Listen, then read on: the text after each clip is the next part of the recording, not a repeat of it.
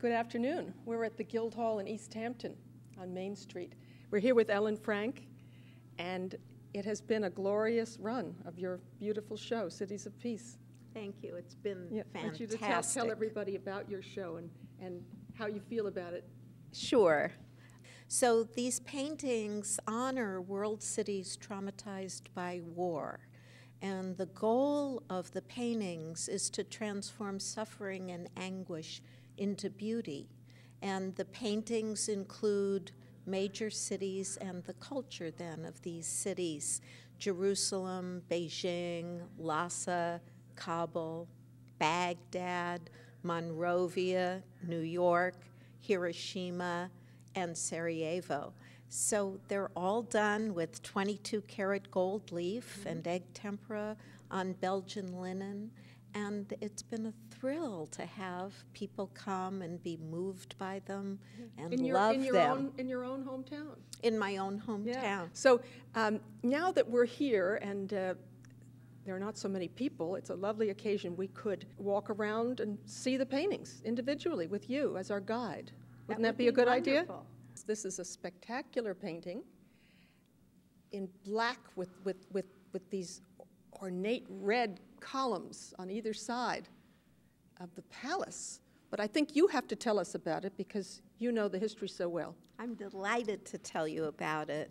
This is called Lhasa, 10 Directions. In the Buddhist tradition, the bowing and the prayers are always for all directions: up, down, left, right, north, south, east, west, and then all the fractions of directions in between. So this is, in fact, honoring the Potala, which Frank Lloyd Wright said is the greatest unarchitected building in the world. It is the erstwhile home of His Holiness the Dalai Lama.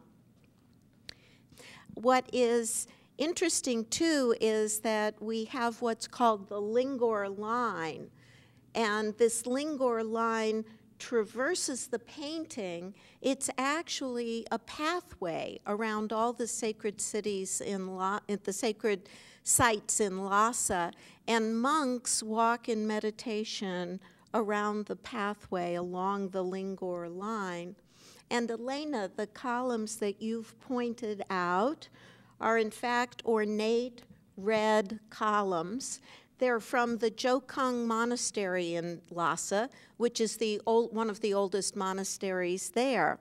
And then on the top and the bottom, we have sacred hand traditions, or sacred hand positions. These are called mudras, and each one has a special significance. For instance, this position is the prayer position, but unlike hands put together as a kind of pancake, this has an opening with the crossed thumbs, and it symbolizes the lotus blossom, which is a major symbol and evocation in Buddhism, saying that each of us is like a lotus blossom. We grow from the mire. Each of the cities of peace has a touch of crimson leaf in honor of the dead. In this painting, the crimson is in the window of the Potala, and the Dalai Lama tells a story of how as a young boy he looked out the window at a shrine and he wanted to go and visit it. But he was told he had to reach another stage of enlightenment in his practice before he would be allowed to go there. And sadly, the invasion of 1959 and the hostilities interrupted that dream, and he was forced into exile before he ever visited that shrine. And my last note is we have a 4-line poem that was written in the 4th century by a Bon poet. So here we have the different colors actually taken from the precious metals of the illuminated manuscripts found in the Potala. And it says, "This center of heaven, this core of the earth, this heart of the world, fenced round with snow."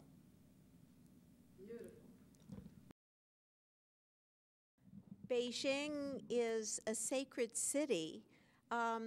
It was actually designed as a sacred city. So Beijing is no accident. It was conceived of and placed exactly where it is and built all by design and by different philosophical systems. So the painting of Beijing is almost a grid, which happens to be the city plan of old Beijing, taken really from before the Ming Dynasty. And this represents perfect mathematical proportions. So the mathematicians of China designed the city with this concept of heavenly perfection and earthly perfection. In the center, of course, is the Forbidden City. The second philosophical system that governed the siting of Beijing is geomancy, or the use of geography and the positioning on land. And so Beijing was sited with a north-south axis, which governs the structure of the painting itself. Third, Confucius and Confucian philosophers cited Beijing by use of the trigram, as we would use the I Ching, throwing the die and coming up with an affirmation that, yes, Beijing should be right here. So these trigrams line the right border of the painting. And the last philosophical system is the astronomical system. The great astronomers consulted the stars, and the stars, in fact, confirmed the sacred nature of the site. This is the star pattern by these circles and lines. The star pattern is called the purple protected enclosure. And then Beijing has two dancing figures, here and here, and the little hairdo on the top of each figure is ornamented by a tiny gold constellation. I'll conclude by saying that Beijing has its crimson leaf along Tiananmen Gate. And it felt very ironic and sad to me that in Chinese the word Tiananmen means heavenly peace. Because, as I said earlier, Beijing was meant to be an earthly mirror of divine order where the Emperor of the Sun lived. So Beijing is called Beijing, heavenly peace on earth. We're here with my favorite painting, Hiroshima, and Ellen will tell us about her inspiration, and it's just a magnificent painting with the plum blossoms. Tell us about it, Ellen. Thank you, Elena. Hiroshima is called Hiroshima Winter Bloom for the plum blossom that cascades across the painting blooms in winter. We usually think of Japan and its spring cherry blossoms, but the significance of the winter plum blossom, winter blooming plum blossom, is special because of what's happened in Hiroshima. The entire painting itself is actually taken from what's called the pre-attack mosaic. That's a photograph, an aerial reconnaissance photograph taken by the U.S. military right before we dropped the bomb. And so what we have is, this is called moon gold, this pinkish, beautiful gold. Moon gold is the waterways here from the photograph, and the white gold across the entire painting is its land. Then hidden in, almost as ghosts, into the painting is the figure standing either frontal or sideways, never the victim, never with recrimination, never with anger, just as witnesses except for one moment. One figure, just as the plum blossom blooms in winter, one figure is doing a dance. So this dancing figure happens to have her outlines come in a black rectangle, a moment in the painting where the moon gold waterways meet the branches of the winter blooming plum blossom, and meet the outline of the dancing figure. I also want to mention the portraits of 3 of the medieval emperors of Hiroshima. Hiroshima, we don't know how we imagine it in our consciousness. And who of us thought ever that it was a beautiful, feudal mountain village above a bay? But it was. Why don't you just walk us over to Sarajevo? What I didn't know, however much pride I have in my educational awareness in the world, I did not know that in 1991, Sarajevo was the site of the single largest book burning in modern history.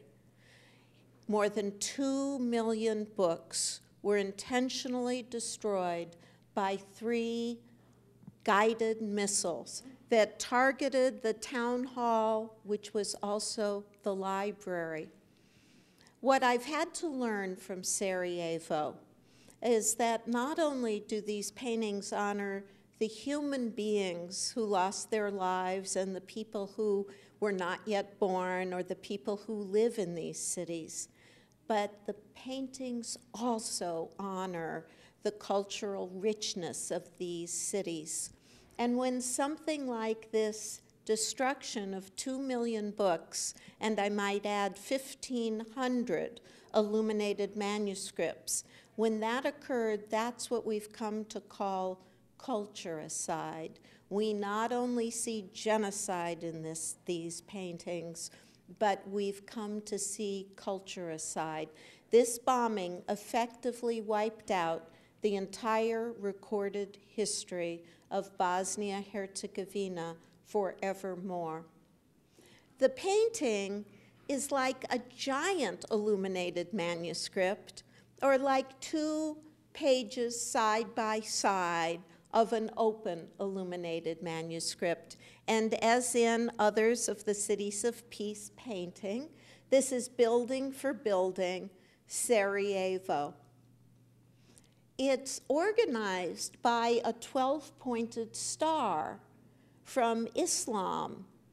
And this star happened to be used by the Sufi order of Islam. And the dervish hall in which the star appeared on the wall, or still appears on the wall, is in the bottom right of the left-hand page. I love this star. And it took a long time to get this star perfect in this painting. One of the things I loved about the star was that its horizontal banding ended in this pattern. This pattern is actually called Kufic. It's stylized Arabic, and it's a prayer, but for the Muslim people. This pattern reads, La ilaha illallah, Muhammad Rasulullah, the declaration that Muhammad is their prophet. Then we have, as it used to be pre-1991, that the 3 major Abrahamic faiths lived in harmony, Jews, Christians, and Muslims, so we honor all 3 religions. The Sarajevo Haggadah, one of the great Haggadot, they're named for places. The Haggadah accompanies the Passover feast, was smuggled out of Spain and now resides in Sarajevo, hence its name. And I might add that during Nazi occupation and during the 1990s hostilities, the Sarajevo Haggadah was saved by Muslims. We have here the sun image from the Haggadah, and then we have 2 letters that look like Hebrew but in fact are Aramaic, and they say here, it can even happen here. And we have a reference to the great cathedral of Sarajevo and its special window. So we have Christianity, Judaism, and Islam, and the great Islamic image of the cosmos, all in the painting Sarajevo. So too, we have the deeded text written in Arabic, written by Ghazi Khusrev Bey, who deeded the land that became Sarajevo. And we have the waterways and the footpaths from the earliest known map of Sarajevo. We also have something, again, to conclude about architecture. Architecture, again, is a structure that governs memory and a symbol for the human mind. So here, the crimson leaf honoring the dead also honors the book. The crimson hugs the eave of the town hall library. And so too, instead of castles decorating the corners of illuminated pages, we have another view of the town hall decorating the top of this illuminated page. So it's a very special painting, and it took us 3 years to complete, and I'm so glad it's here. This is called Baghdad, City of Peace Truly. And you might wonder, is that ironic given the killings and war in Baghdad? It's actually not meant ironically. Baghdad is referred to, or has been referred to by the Iraqi people themselves as Dar es Salaam, meaning city of peace. So Baghdad takes its border pattern from the Al-Qadamain Mosque, and I'm going to pause there. I say takes its border pattern, and I'm pausing because this is a reference to the great tradition of illuminated manuscripts. So while we think of illuminated manuscripts as very small, which they are, and they're kept in beautiful museums and libraries under glass, so the cities of peace are monumental illuminated manuscripts, each made on Belgian linen with 22-karat gold leaf, or here with palladium leaf, and with egg tempera, with clay, and with all the antique materials that made the ancient illuminated manuscripts so stunning and precious. Baghdad was originally a round city, and this is from the earliest map of Baghdad, in which it had 4 gates to the city. And it was very special. The Caliph lived in the center with his palace and his mosque. And it was during the heyday of Baghdad, when Baghdad was the center of writing and literature, and it had the first libraries outside of Egypt, and booksellers and merchants. And in fact, we would not have the great classics of Greek from Greek and Latin had the Arabic scholars not first translated them into Arabic while the rest of Europe was in the Dark Ages. So this is Baghdad as the round city. It was an experiment in governance, and the Caliph found that his presence in the center had an inhibiting impact. So he moved out of the center to free the merchants and the booksellers. We have here the crimson leaf, again, in honor of the dead. And what I placed in the center in which the crimson leaf appears is called a muqarnas. This is the inside of an Islamic dome, if you look up at the top. And traditionally, the great ones were done with mirrors. So this is all done in palladium leaf. Also, across the entire work, these small triangles are cuneiform text from the earliest known creation myth, predates Noah and the flood, predates Genesis, predates Gilgamesh, and it is translated for us as well. And I want to just mention a few more things. As in Jerusalem, as in Kabul, as in Sarajevo, Baghdad is building for building Baghdad. So we see all the buildings here. We see sky, water, land, water, land, water, land. And the Al-Qadamain Mosque on the border, to which the border refers, is also in the center. You can see the minarets and the courtyard structure. This is in 22-karat gold, but tucked in is also red gold. This aqua color is a secret and sacred color to Islam. We continue in the main gallery, and we're approaching Kabul. And Kabul never looked so beautiful to me. Kabul is all in monochromes, monotones, and yet it really is exciting. I guess the gold leaf and the poetry bring it to life too. You tell us about Kabul. Well, Kabul of Afghanistan is actually the buildings are made from mud, which, as you know, or earth, which, as you know, crumbles and becomes very dusty. So the title of Kabul is Kabul, I Love Her, for love and knowledge both come from her dust. What walks up the street of Kabul in the painting is a love poem from the 17th century, and it celebrates the city, and it has that line, but I love her, for knowledge and love both come from her dust. So the painting is actually taken from a black and white photograph that was found in the archives of the British military. It was taken when the British occupied the city in the late 19th century. And in Kabul, because of the location of the city in Afghanistan and trade routes and the Silk Route and the Khyber Pass, Kabul was constantly invaded.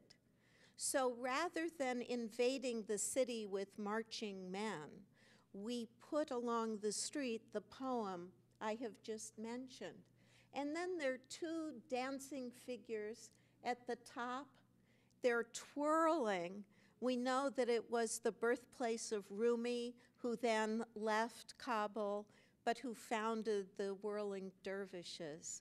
And along this figure, it says, I sing, I sing. I want to call your attention to the right edge of the painting. Here we have the activities that the Afghan people have been forced to relinquish under Taliban rule. We have the open face of the woman who's now forced to cover with a burqa, and we have jewelry and adornments. We also have a double reference here to the bodhisattva, who's generally male but adorned. And we have beneath this figure the Afghan kite. For The Kite Runner, the book, the Afghan people flying kites with such exuberance, that became prohibited as well. This Afghan kite, they're in unusual shapes, Elena, and this kite actually has the colors of the Afghan flag. And then we have one of the indigenous musical instruments. The Afghan people were forbidden to play music. And then we have a gathering of a figure playing the tambourine and another reading a book. Small, joyous gatherings of scholars and musicians have also been forbidden. Each of these refers to a very specific artifact. And then we have the rose, for the poet compares Kabul to the rose and says, even the rose is jealous of Kabul's, let me get the line exactly. The rose is jealous of its lash-like thorns. So the harshness of Kabul is celebrated rather than criticized by a poet who loves it. Monrovia, we were asked to paint Monrovia by Jean-Marie Guéhenno, who was the Undersecretary General of the United Nations in charge of peacekeeping. At the time that Jean-Marie asked us to paint Monrovia, it was the only world capital with no electricity and no running water. What the painting does is it depicts the night sky in Monrovia, and it's a particular night sky. It's the night sky on July 26, 1847 at 10 p.m. It's the night sky you would have seen if you stood in Monrovia at 10 looking up on the day that Liberia gained its independence. Liberia is named for freedom, of course, and Monrovia is named for President Monroe, who wanted to have the slaves, the American slaves, a home where they would be free.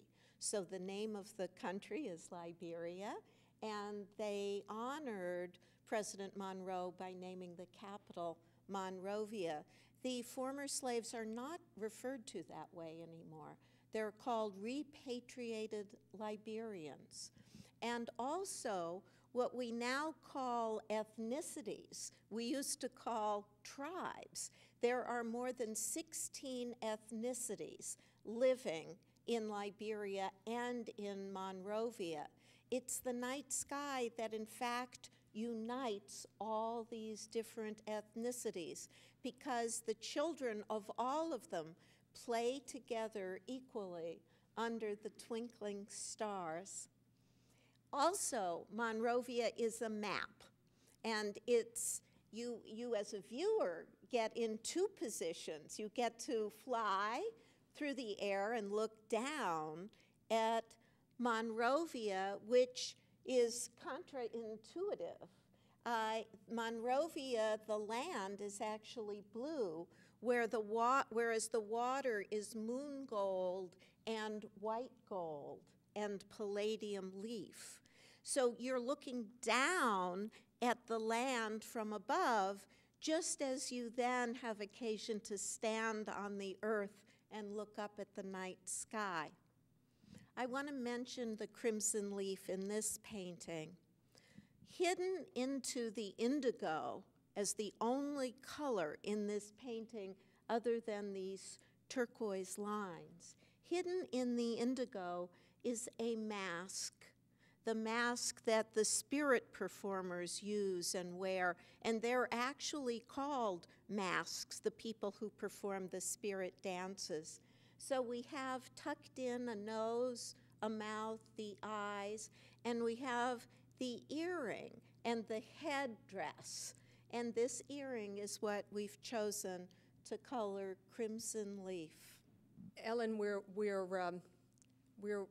see a beautiful vertical painting of New York, and I could say that's my kind of town. And in fact, that's almost what is said in the center of the painting, and you'll tell us about all the languages.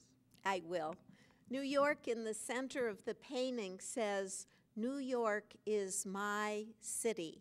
And it says it in 30 or 40 languages, including Braille. It says it in English, of course, in French, in Chinese, in Arabic, in Hebrew, in Korean, in Swedish, in Polish. It says it for all the languages, or as many as we could get, of the people who live in New York. New York, the bottom of the painting is the tops of the building, and the top of the painting is the bottoms of the building. This is a painting that has 3 borders, not 4, and I like to think of it as a page left of the book that opens to tell the story of New York. Illuminated in 22-karat gold leaf is the English New York is my city, and illuminated in palladium leaf is the Brooklyn Bridge. I think of the bridge not only as carrying visitors to New York, but also as energy lines connecting New York with the rest of the world. There's a special story about the crimson in New York. It's on the top right corner of the painting, and it's 2 parallel lines. Just as the surrealists did a kind of meditation when they worked, so when I work on these paintings, I take a meditative moment and I ask questions in my notebook. And so I asked, how will I honor the Twin Towers?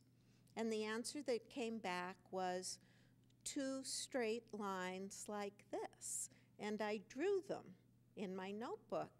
And I asked my notebook and my muse, what are you talking about, these 2 straight lines? And the answer again that came back was, just do it. So I did the 2 crimson lines at the top with my wonderful interns. And after the painting was done, about 2 days later, I was looking through a book that friends had loaned me about New York, and there was a photograph of the Twin Towers at sunset. And the 2 edges of the towers were illuminated by the red setting sun and were in the exact proportion and exact scale as the 2 red lines in the painting. As you walk us through the cities of peace, there is an incredibly elaborate history of architecture that you seem to be so well versed in.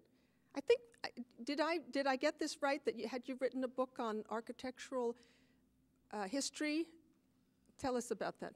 This is a good prompt, Elena. In fact, I wrote a book called Literary Architecture, Essays Toward a Tradition. It wasn't really on architectural history. It was on architecture as a symbol for the mind, for memory, and for consciousness. So in a sense, each of the cities of peace is a mnemonic or memory device meant to trigger recall of this or that great moment in history, the greatness of each city honored.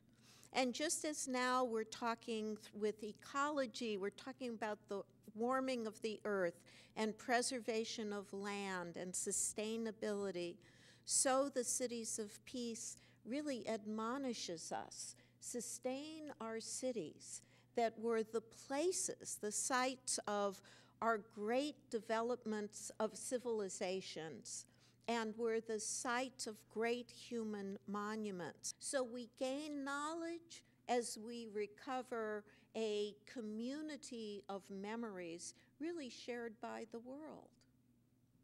Now we're in front of Jerusalem, which takes me to the moment in time when I first met Ellen. Ellen invited people to see her new painting in her studio. And this spectacular painting has a lot to tell, and Ellen tells it better than anyone. Oh, thank you. Jerusalem is called Jerusalem, a painting toward peace, and it is the first of the cities of peace. It was in gestation more than 3 years, and it took more than a year to paint. So it was the first painting. The border pattern here in Jerusalem has special meaning. It's an Islamic floral pattern, as we can see here, and the space between the flowers happens to be the Star of David. So the border pattern itself symbolizes the peace that the painting hopes for by blending Islam and Judaism together. So they flip and move back and forth around the borders of the painting. Jerusalem, like Baghdad, Kabul, like Sarajevo, is building for building Jerusalem, taken from photographs that span more than 100 years. And filling Jerusalem are these tiny figures, each with his or her arms raised, both arms. And they're raised, I would want viewers to feel why they're raised and not to give the answer. There is no one answer to any image in a painting. For me, it was about apotheosis or transformation, as in the book of Laughter and Forgetting. Even in a dire situation, if we laugh, we somehow levitate a little above the earth. There are also two standing figures in Jerusalem, a painting toward peace, and two sideways floating figures here with their arms outstretched. And in this figure, the lower half of her merges into the Dome of the Rock. So in this figure, the floral Islamic pattern runs through. And it's a very special painting for me. And Ellen, are these the olive trees in the old walled city? Yes, this is the old walled city with the Golden Gate and the olive trees, all done in egg tempera. The painting, in fact, all the paintings are either with clay, which is called bole. It's the clay that traditionally goes underneath gold leaf, and this is egg tempera. In the history of painting, the moment of egg tempera was in medieval times, and it was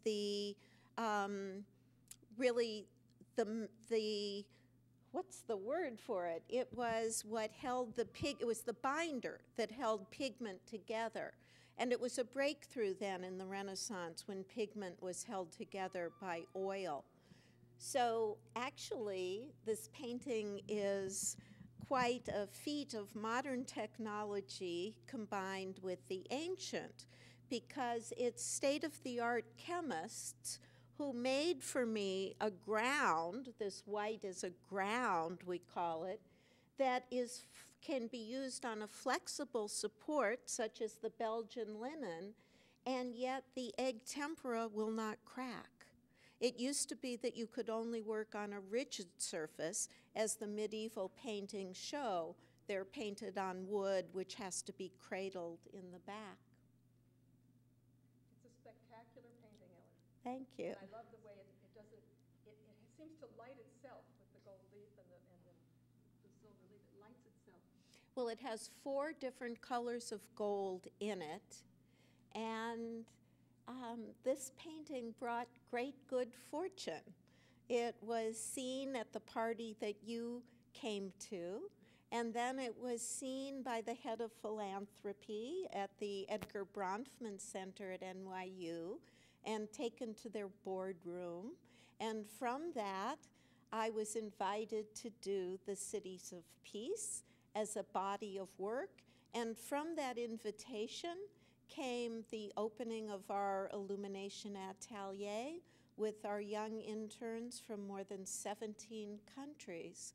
So Jerusalem, in fact, was a doorway to honoring all the other cities in the sequence, the Cities of Peace sequence. There is a wonderful film that Don Lenzer, a professional filmmaker, did of the making of Cities of Peace. Part of what makes me so happy about the film is that you can see close-ups of the faces of the young interns. We had interns from Carnegie Mellon, We had foreign exchange interns from Hong Kong and Korea. Then we had interns from Estonia, Colombia, Poland, Scotland, and the movie catches them working. It catches literally the making of Cities of Peace.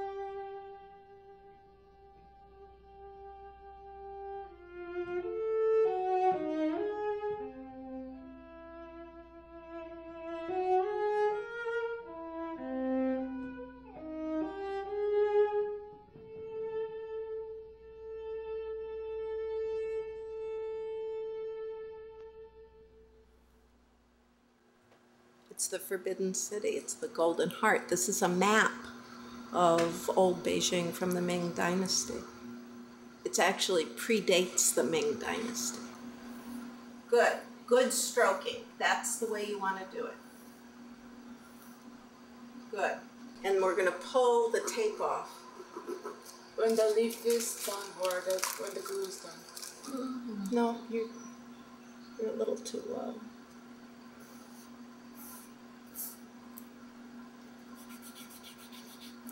I think we should put the gold on the boundary, but keep the skinny lines, skinny empty lines. So when you're saying putting it on the boundary, stay here. I want to know if you mean the red. It's almost one of their red imperial colors.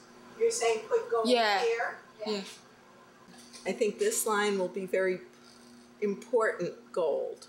But we're gonna, I think, if this gets gold, here. Yeah, I think maybe we'll fill this in gold.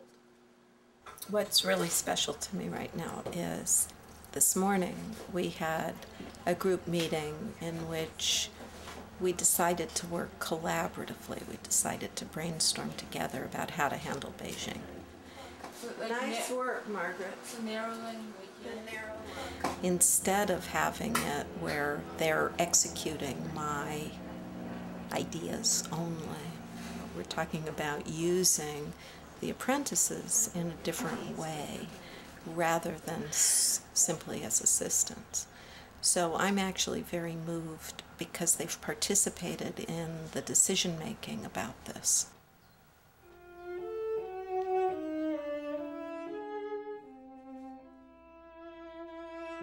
The Chinese have a way of thinking about recarving the past, of making new the past, and they do it to discover exemplary moral conduct and exemplary behavior.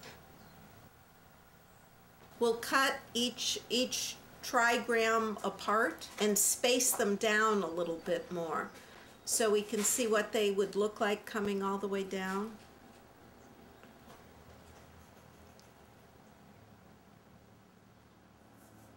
Keep them, we'll play with them, but let's play with them first in circles. Okay.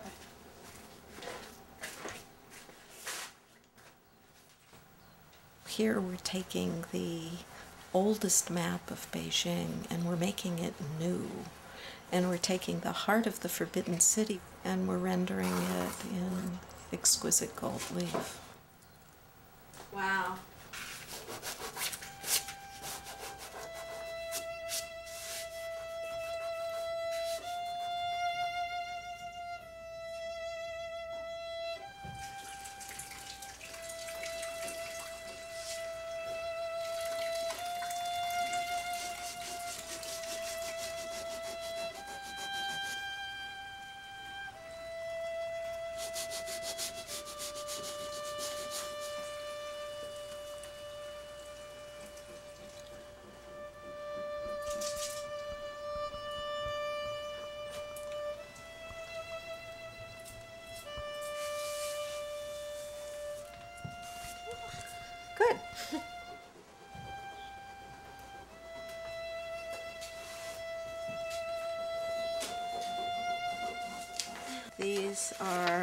When Lhasa was still a sacred city, we're going to diagram the skyline or outline the skyline of the mountains of Tibet. We will have the Patola and then references to the other great mountain ranges within the sacred circumambulation of it, all in gold against the black. This is the Lingor line. This is the sacred circumambulation path. And it cuts down and circles and comes around again. And it's the path of all the pilgrims because it circles all the sacred buildings in Lhasa. So it navigates Lhasa the same way it's going to navigate our painting. And then the hands on the top are called mudras, and each one has symbolic meaning. I think every culture from the cave, from Lascaux and the earliest caves, have the record of the human handprint. And what's really nice is that all the people who were working on this painting, we all put our hands up there. So that's what the painting is. It turns out that the illuminated manuscripts kept in the Patola, they have 7 lines of color. Each line of the illuminated manuscript, each line of text is in a different color. Gold, silver, copper, bronze, conch shell, turquoise, coral. We're going to have a rainbow of a very early Tibetan poem because they believe that the first Tibetans came down from the heavens on this ladder, a ladder of a rainbow to the mountaintop. So that's what's going to come down this painting.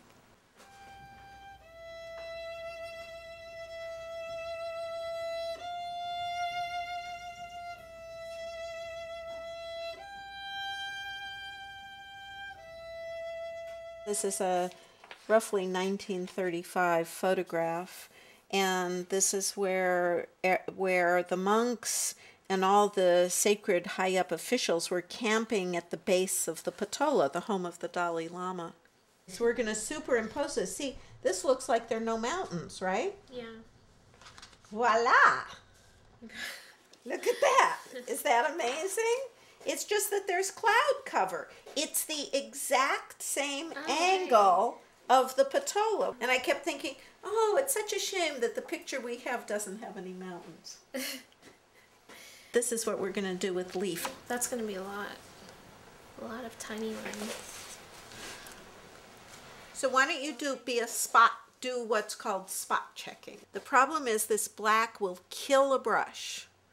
It destroys a brush. So you have to keep your brush wet at all times. So you're going to take some of Holly's black and use your brush.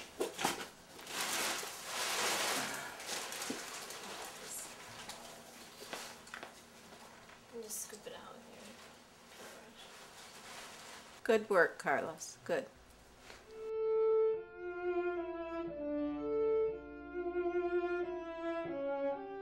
And it's these kinds of details, Carlos, even though you have a big painting, it's these kinds of details that say to the viewer, I'm a beautiful, gorgeous painting. These details talk. They're like really precious moments in a painting.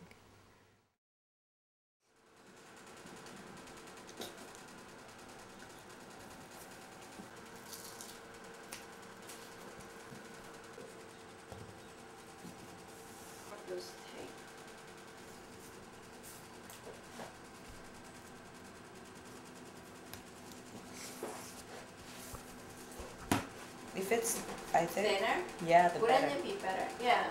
We can continue all the way down, like to finish all of that. Yeah, I was thinking that too. Margaret, as long as you're doing it, make sure you're perpendicular. Use the T-square. Alright. I'll check the other ones. Yeah. All the tape, all of it? Just Up up to- to everything where you believe.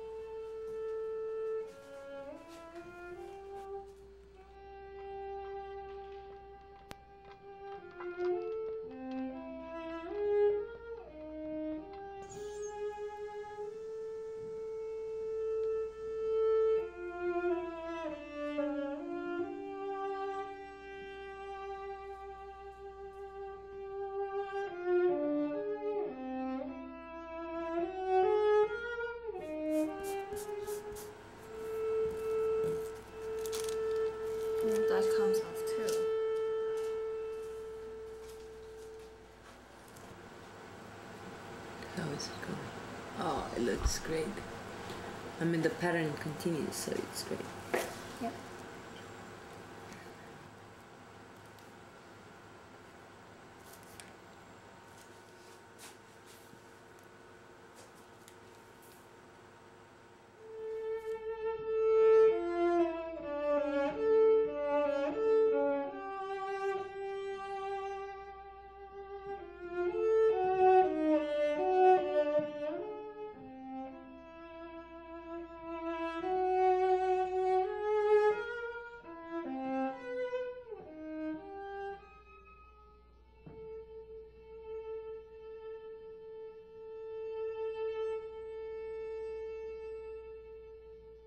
And then I think we're going to need to put this on the floor, The painting. okay, so how I'll do that? Because we're going to pour onto it.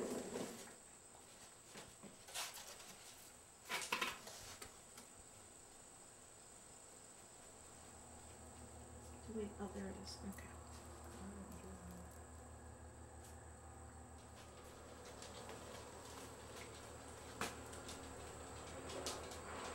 The issue is this is the pre-attack map of Hiroshima right before the Americans bombed. And this is a cascade of plum blossoms over the map. Does the map go over the branch or the branch over the map? I'm going to leave it with one area where the map goes over the branch. Right here. So this, when I said that this is going to get leafed, this is the pre-attack map of Hiroshima going up there. These are the waterways. The white gold, the moon gold is the waterways. So here, the waterway and the branch coincide. And that's where I'm making a decision. That's going to be a gorgeous scene of Hiroshima now. Okay.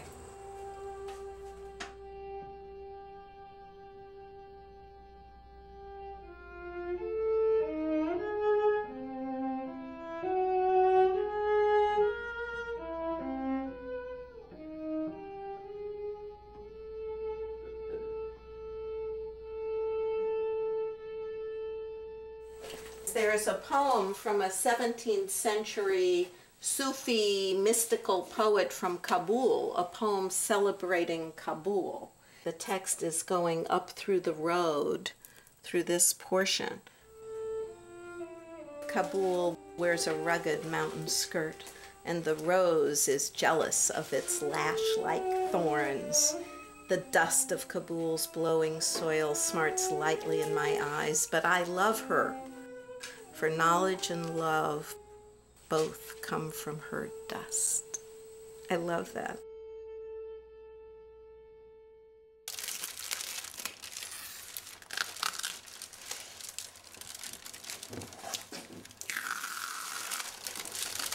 There's our Empire State Building.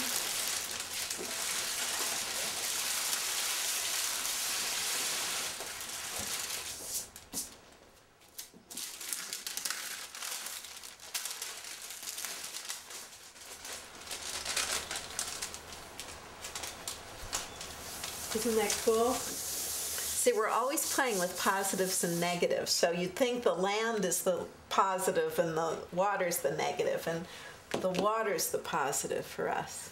It really catches the light. Inside of Manhattan in about 50 different languages, it's going to say, "This is my city." In everything, in Swahili, in Japanese, in Chinese, in every language you can think of, it's going to say, "New York is my city."